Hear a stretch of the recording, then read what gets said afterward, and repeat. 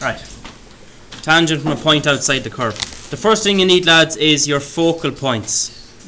Right, so this is extra revision. To get your focal points, it's half your major, and you strike it from the top of your minor axis.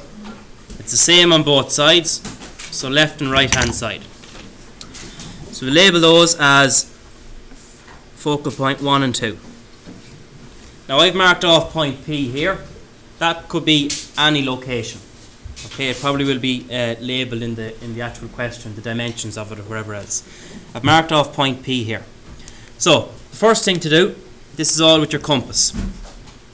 Get your compass at point P and go to the focal point that is closest to that point, which is F2 in this case.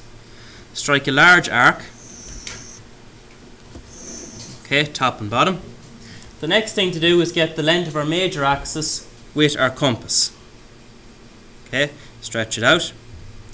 Take that length and strike it from the focal point that's furthest away from point P. And it should cross over your first arc at 2 points, top and bottom. Those 2 points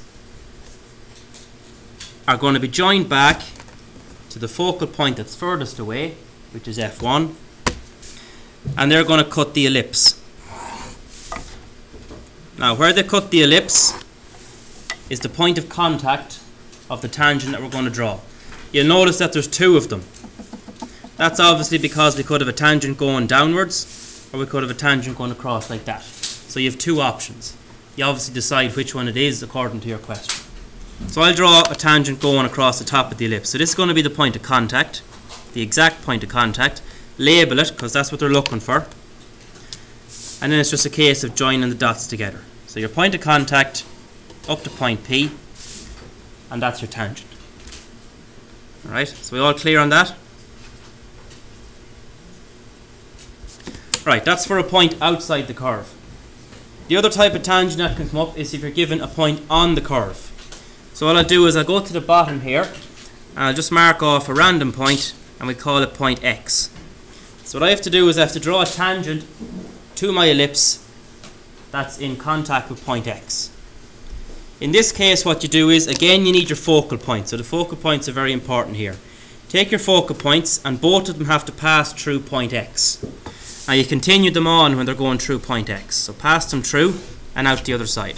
Do the same for F2. Pass it through X, out the other side. What you have to do then is bisect the angle between those 2 lines. Now you obviously bisect the angle according to what direction you want your tangent to go in.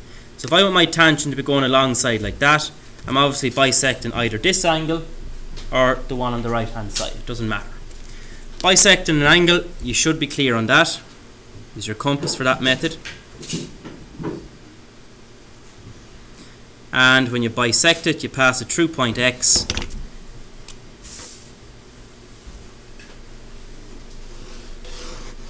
And that's your tangent. Okay? So there are the 2 different types that can come up. The one that's outside the curve, the point is outside the curve, and the one where the point is on the curve. Alright? So any questions with that? No? I think we're okay?